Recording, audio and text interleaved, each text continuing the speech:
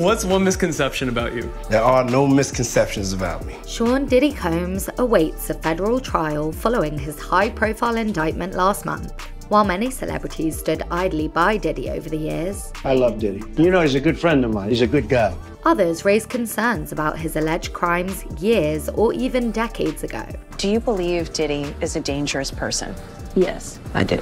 Why? I mean, look at his rap sheet. Run as fast as Cassie did. One of his most vocal critics is 50 Cent, who has had a long-standing feud with Diddy. And I'm the only one who's been vocal about this long before it actually... Oh, you've been saying this for a long time now. 50 Cent is even creating a docuseries for Netflix titled Diddy Do It, focusing on the assault and sexual abuse allegations. That's why I don't be going to the puffy parties. From the front and the back at the same time. He has also repeatedly insinuated that Combs was involved in the 1997 murder of Tupac Shakur. I told you you can't trust these. Puffy done killed Tupac, man.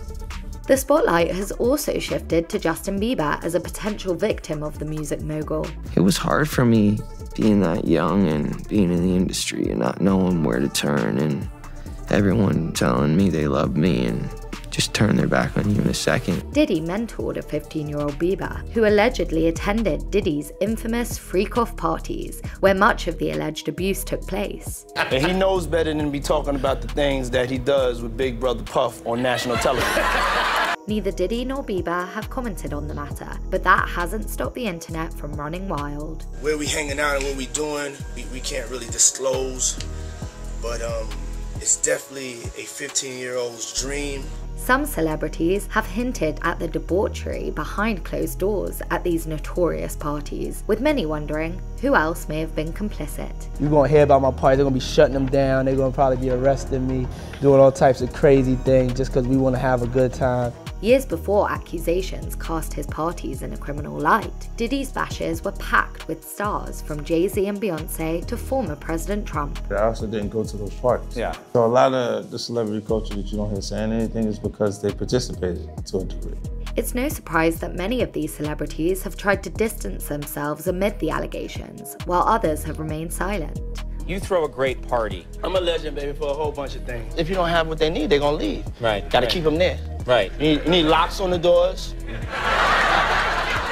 Okay, this is sounding kind of dangerous now. Of course, the legal troubles first escalated with Cassie Ventura's 2016 lawsuit. As other allegations surfaced, CCTV footage released in 2024 showing Combs assaulting Cassie became the final nail in the coffin. My behavior on that video is inexcusable. I was disgusted then when I did it, I'm disgusted now.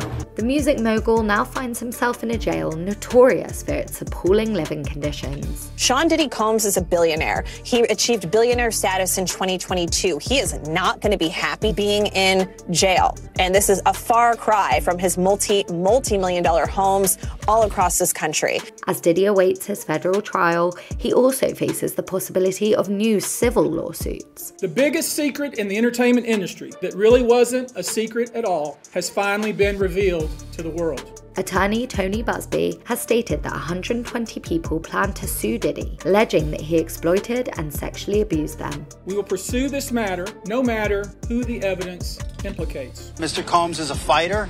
He's gonna fight this to the end. He's innocent, and he's gonna clear his name. The music mogul denies all allegations and has pleaded not guilty to 3 felony charges.